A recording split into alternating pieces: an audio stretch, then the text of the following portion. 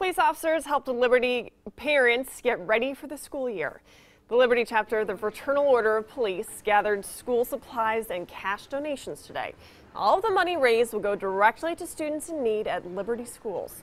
The police also had Liberty school supply lists on hand. They help us, we help them. It's good for the kids and for the community that they can see that policemen are really, and firemen, really do care about their community and about them as people.